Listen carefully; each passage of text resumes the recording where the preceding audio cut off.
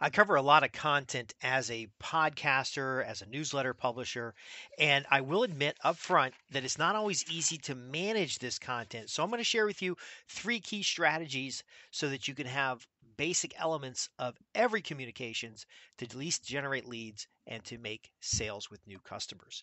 I'm Justin Hitt with Ad Briefing's Copywriting Tips, where we serve copywriters and marketers who might be creating content for someone else, or they may even be creating content for themselves.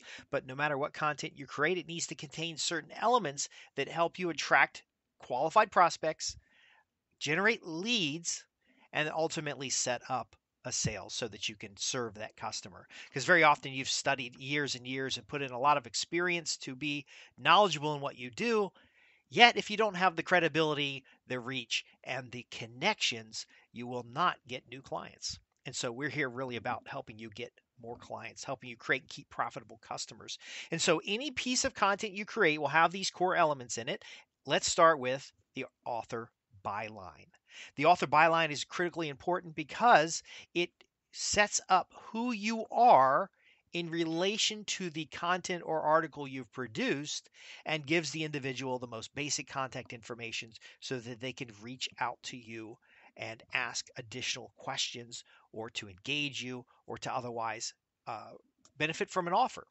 So the author byline, depending on whether you're publishing on your own platform or publishing on someone else's platform, is going to demonstrate your expertise in the topic area.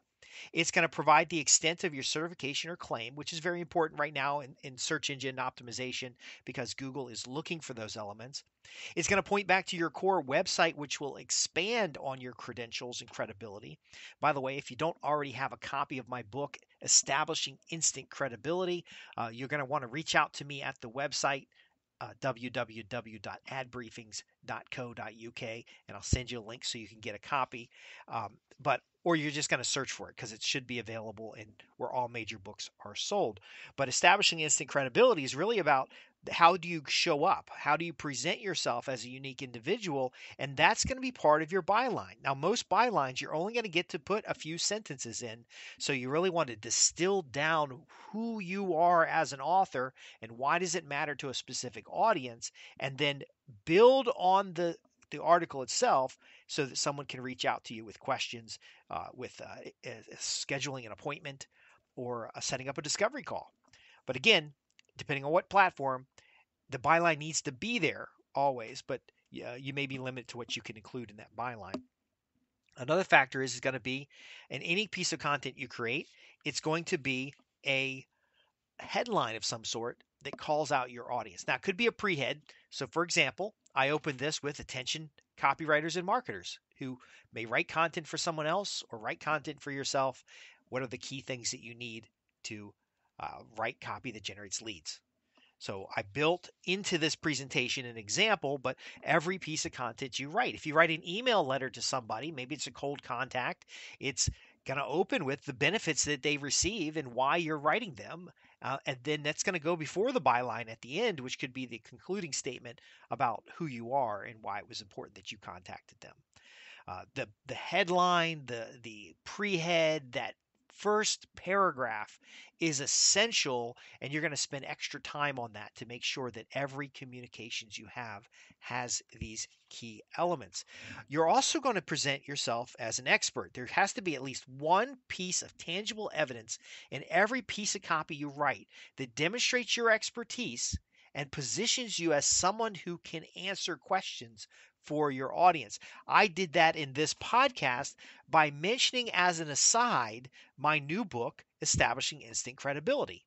Because if you have enough information and resources to write a book, you are then an expert in that field. Now, that's not necessarily true. You might be an expert in the ability of writing books, but again, it gives someone who's reading your content the opportunity to know that you have some context. Some other examples that I use is some of the results that my clients have achieved. In the back of one of my books, I have a story about an individual who came to the United States as a Cambodian refugee with $2 in his pocket and how he built up his business, yet his business struggled for 10 years. And then when he met me, we went through the marketing strategy. We went through the collateral. We went through his story before he was ashamed of his story. And I encouraged him that, not many people get the opportunity to be Cambodian refugees. And let's make the most of it, at least to honor your history.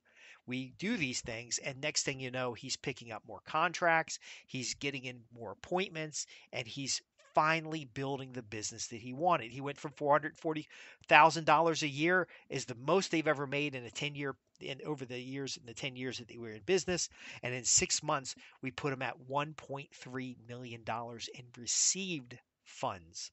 And then by the end of the year, they had a consistent backlog. The company went from to 5 million to 7 million to $22 million a year, and he was finally able to pay himself a fair wage for the time and effort that he was putting in. And so this is a story that I share in my newsletters. It's a real life event that happened. Now, unfortunately, in this gentleman's situation, the 10 years of suffering played a toll on his heart. He had diabetes. He physically was healthy. He looked healthy, but inside, he ended up having a heart attack on a tennis court. Now, this is after his successes, and he's able to finally have health insurance and finally have life insurance for his family, and he left his family up really well. But the lesson of that story is wouldn't it have been nice to learn this information early in your career so that you could have had more consistent success along the way and less wear and tear on your body from the stress that's caused by the expense of experience? See what we've done here? So I'm telling you the different things. I'm sharing with you the different things that you have to have in every piece of content, yet I'm also layering in these pieces. So do you have a story about a client? Now you should get permission from that client to share that story as an example of how you've helped somebody avoid a major problem in the context of the content you're delivering right now.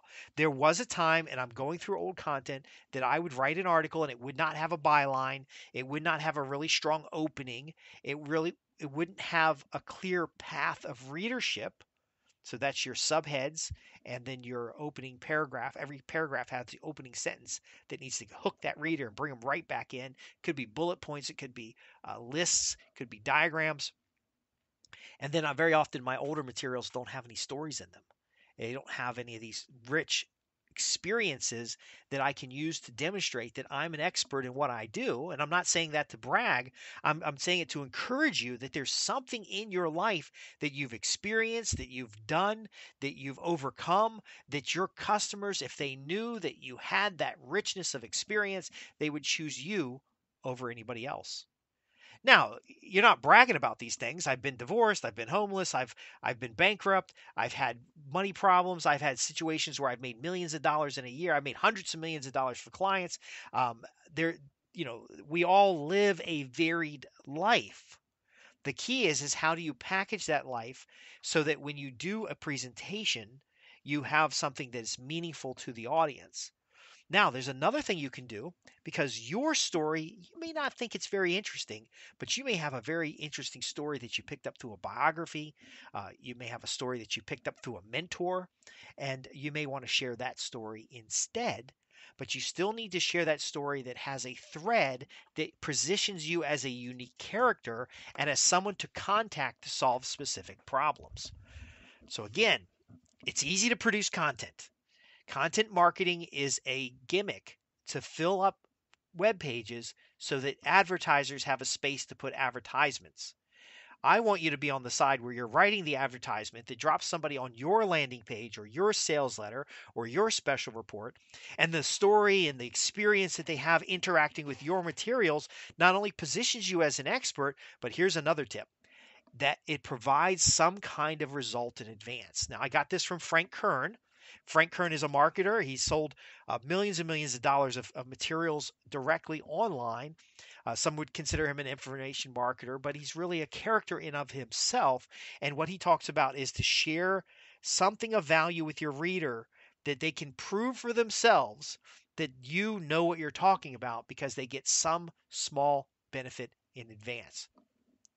So, for example, in this podcast, I'm laying out the elements, almost like a checklist, that you must have in every piece of content.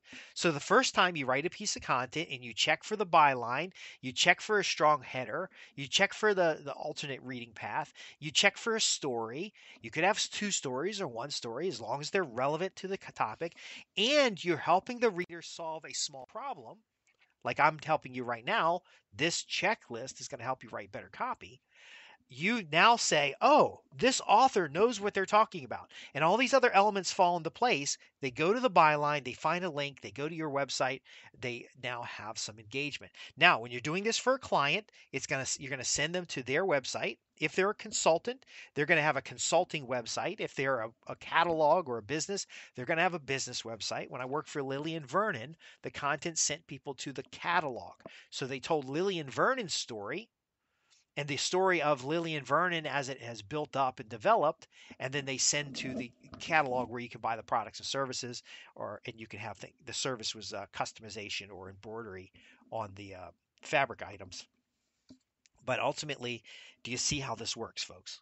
Folks, your prospects are wandering around on the internet. They don't know where to go. They don't know what to do. And then they find this piece of content that anchors them in experience. It anchors them in understanding. It gives them a little bit of value up front so that they stop their search and they start to do. And then they realize, oh my gosh, there's so much more I can do. Who has helped me out? They go to you.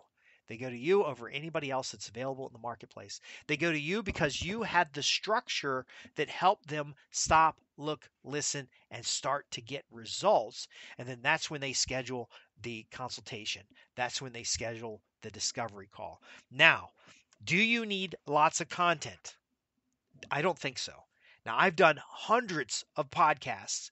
I think I've got more than 500 podcasts. Some of them are published, some of them have I changed services and I didn't migrate them to the new service because my methodology is to turn the content into books, reports, and materials. So the podcasts that are available today that might not be available in 2 years because I changed platforms actually were probably transcribed and incorporated into some report that comes out on Amazon or gets published on the site or gets turned into course material. But again, I'm a newsletter publisher. My primary business is not writing copy for someone else. It's writing copy for myself. And then when I write copy for other people, it tends to be technical documents, policies, and materials that build on my expertise. If you're writing content for your client, you must use these elements in the materials, but build on their expertise because 100 pieces of content is no better than 10 pieces of really good content. Do you see what I'm saying here? It just broadcasting more content does not make for better advertising results. It creates a ecosystem for advertisers and does not serve you as an individual. Now again, you can produce content and then advertise on that content to make offers and create your own medium. That's fine. And if you're not aware, as a copywriter or a marketer, you can, especially listening to the podcast, because this is not something you'll see on a web page anywhere, you can submit articles. And if you've got a high quality article, I will feature you on the site. I'll either have you as a guest author, or I will have you otherwise mention you in a program or something. But again, those materials are designed for you to present a credible positioning, and it's great. But if it doesn't have the byline, it doesn't have the headlines, it doesn't have the subheads, it doesn't have the bullets, it doesn't have the interesting components, then your reader will just bail out because there's no shortage of content today. There's no shortage of articles and news stories. So, again, what the purpose of today's podcast is about, today's episode, is about understanding that yes, content hubs are important. Writing content is important. But the key elements are far more important in any kind of content you produce. If you created a print brochure, like a trifold brochure, and you put a cover letter on that and you send it to a highly qualified list of prospects, that will trump hundreds and hundreds of pages of content, 50 to 100 podcast episodes, your own book or anything. Because again, it's the right message in the right market at the right time. And that comes from Dan Kennedy, talks to the market to message match. So what do you deliver in that content? that salesmanship in print or that lead generation piece, again, you have these key elements. Now, are there other elements that you should include in every piece of copy you write? There certainly are. But again, if I gave it all to you at one time, there wouldn't be the reason for another podcast episode.